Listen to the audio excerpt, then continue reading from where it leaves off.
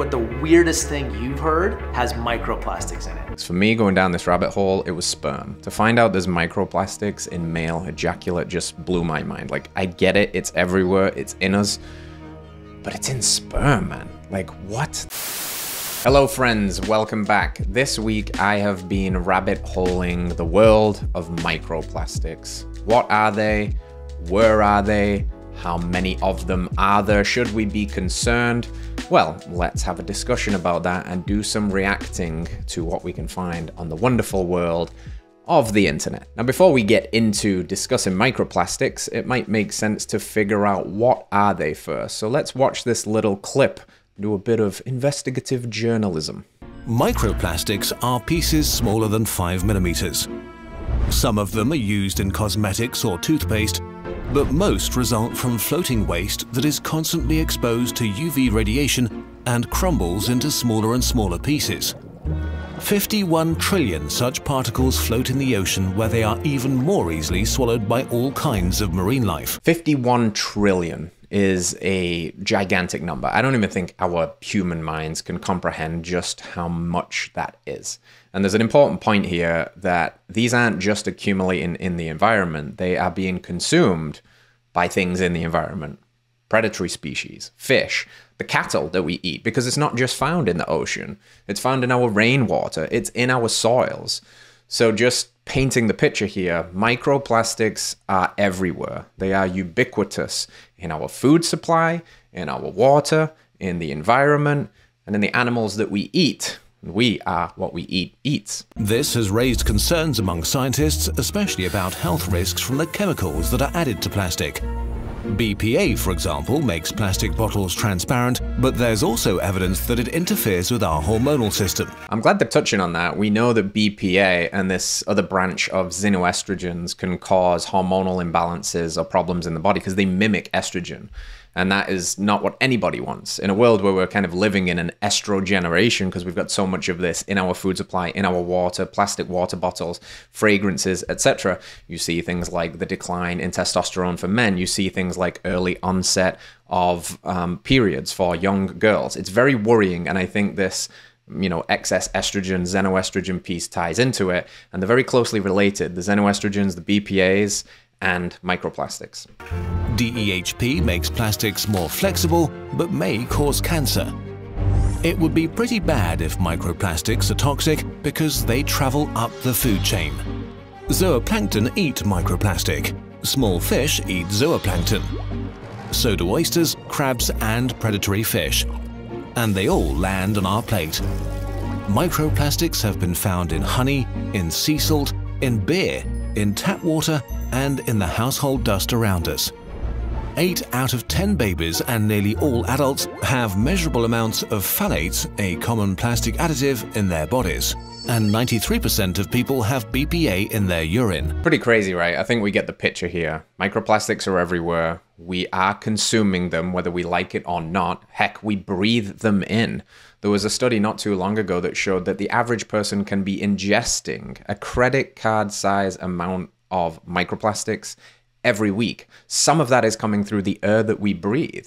Our babies have microplastics. 66% of placentas that were tested in this study found microplastics in the placenta. It's in human breast milk. As the mom is feeding the baby this incredible gift of nutrition, it's still tainted with microplastics. We see it in every tissue in the human body.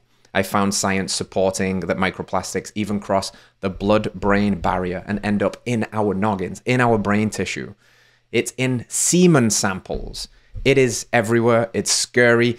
It accumulates. But what we've heard for a long time is that we don't need to be too concerned. Of course, we're told this by the people that produce this enormous amount of plastic because they have to do something with it. They turn it into clothes, like your polyester clothing. They turn it into PVC pipes, which are going to run throughout your home. They turn it into plastic water bottles. And many people consume those plastic water bottles, think they're making a better choice for their health because it's filtered, reverse osmosis, whatever you want to call it, without realizing that they're leaching xenoestrogens like BPA and microplastics into their body. There was a recent study that looked at the amount of microplastics in your conventional bottled water and found that it's 100 times greater than previously believed. Let's see what Uncle Joe has to say about this stuff. A certain amount of time passes and you've eaten a credit card worth of plastic. Jamie thought it was a year. I thought it was a month. It's a fucking week. 1 week? 1 week. Are you kidding Every me? week, the average human being eats a credit card-sized piece of plastic because That's you crazy. consume so many microplastics in so many different things. It's in our bloodstream. Yeah. It's also, it does all sorts of weird stuff to your hormones. Yeah. It's terrible for you. Yeah, Joe knows. It's crazy, right? I don't know if you have a wallet. People still have those these days. I have one, and sometimes I look in there, I'm like, what is all this junk? These old credit cards or punch cards or whatever. Just lay out what you've got in your wallet. You'll see like 10 credit cards.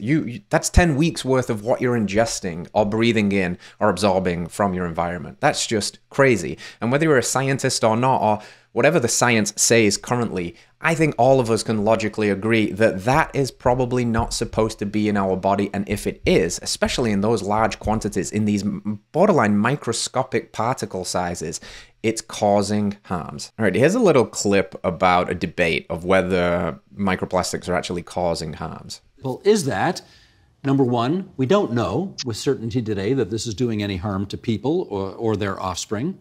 Number two, the burden of proof ought to be on you that it is in fact doing some damage. Yeah. What's your response to that? I mean, let's just reflect on the bonkers thing about this debate, which is that we're having a calm discussion here today about the fact that humans are suffused with tiny plastic particles, that babies are being born pre-polluted. I mean, there was a study just in the last couple of weeks showing plastic particles in a human breast milk. I mean, it's inconceivable. And so the notion that the plastic industry advances, that none of us should be terribly concerned because there aren't any bodies in the streets that can be pinned on plastics pollution, is nonsensical. So for starters, 40% of all the plastics produced are for single-use items. He's raising some really valid points there, right? We're told that this is completely okay, when in reality, we know that it's not. And I'll be talking about some of the recent scientific studies on the effects and potential harms of microplastics in the body. But the fact that we are just told by the overlords that this is okay reminds us of many other things that we were once told were totally okay, only to realize years or decades later that they were in fact not okay, that we were just being brushed aside like some inconvenience because we want our food supply or our waters to not be so poisoned, and that we should just kind of shut up and enjoy a side of plastic with each of our meals. It is lunatics. It is crazy. It is like we live in the upside down world where we think that's okay, and the burden of proof lies upon us as citizen scientists and people that don't want to consume plastic to show that, hey, this is probably a good thing. That's wild. Rather than the onus being on consumers, being on governments to wait for the evidence to take any action, we need to reverse that. That's a really important point, because a lot of this stuff that we're talking about, it's going to fall on the backs of you and I to make these choices, because the government isn't doing anything about it, because they're waiting for the evidence. Well, guess what? The evidence is coming.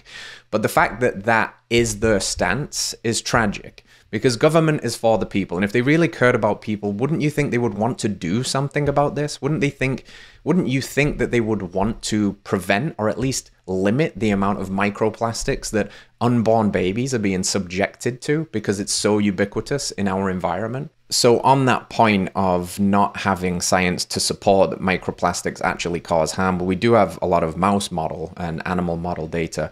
But this is really interesting. You'll see here that this is pretty recent, March 7th, 2024, published in the New England Journal of Medicine. This was in Italy. The long story short is they found plaques in the carotid arteries of people that had buildup, and they removed the plaques. And then they agreed to, the participants agreed to let the researchers do kind of a biopsy of these plaques to see what was going on. So 257 extracted plaques, and 150 of those had microplastics in them, measurable amounts of microplastics. polyethylene was detected in carotid artery plaques of 150 of the 304 patients. So that's over 50%, 58.4%. There's other things in here as well, other measurable amounts, polyvinyl chloride, and they used electron microscopes here to really find it, radiographic examination to find these tiny, tiny pieces. If you recall the first video, we call a microplastic anything under 5 mil, but you could see under 5 mil. You can't see these tiny little shards of microplastics that these researchers did a really good job of finding. And basically, what they found is in the tissues that had these high concentrations of microplastic, they had a 4.5 times increased risk of not only a cardiac event like a heart attack, but any event leading to death. 4.5 times increased risk. Considering that cardiovascular disease is the #1 killer in the developed Western world, and microplastics are increasing that by 4.5%, or 4.5 times rather, that doesn't bode well for the health outcomes of people that are unconsciously, a lot of the time, consuming large amounts of microplastics. You can check out the study, but they go on to examine potentially what's going on, and maybe the microplastics are accumulating in the tissues and almost acting like scaffolding for more plaque to accumulate, and it's just causing all kinds of oxidative stress at the level of that tissue, but it's non-localized. It goes around the system, and this can lead to all kinds of dire health outcomes. It's pretty crazy. Another study here in the International Journal of Molecular Science, 2023. Acute exposure to microplastics induced changes in behavior and inflammation in young and old mice. They go on to state that data from these assays suggest that short-term exposure to microplastics induces both behavioral changes as well as alterations in immune markers in liver and brain tissues.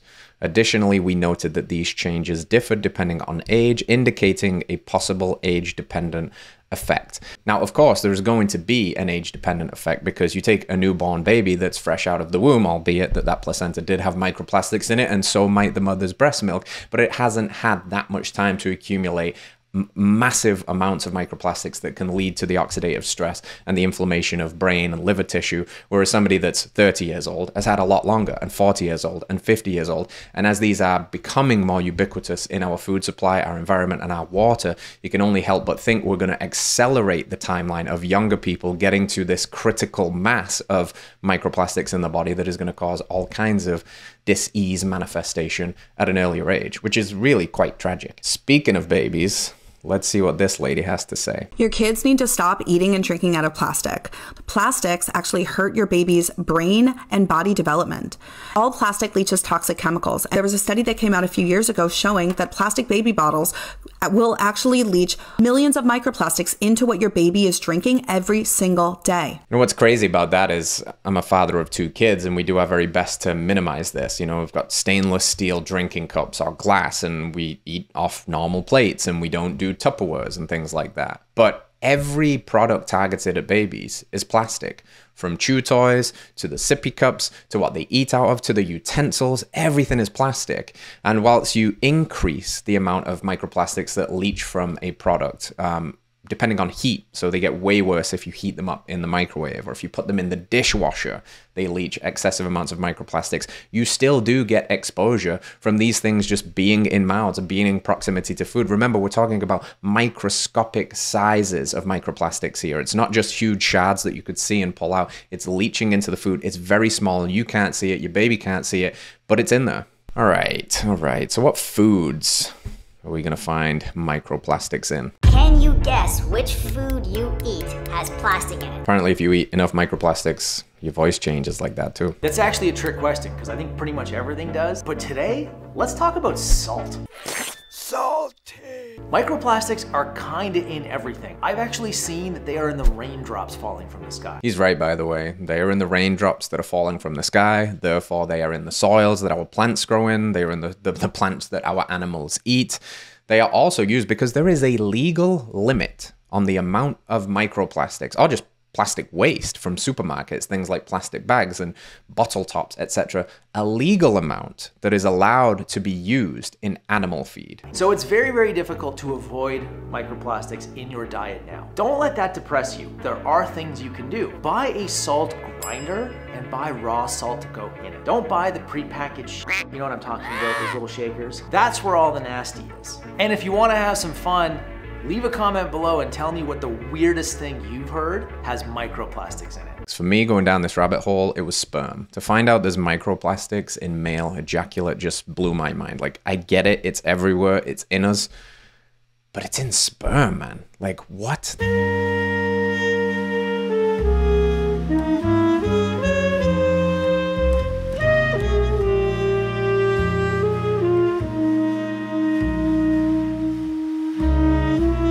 There is microplastics in this cheese. This is the kind of cheese that would be on a McDonald's drive-through burger, you know, your fast food restaurants, your kids' Lunchables, like the cheap, crappy craft-style slices.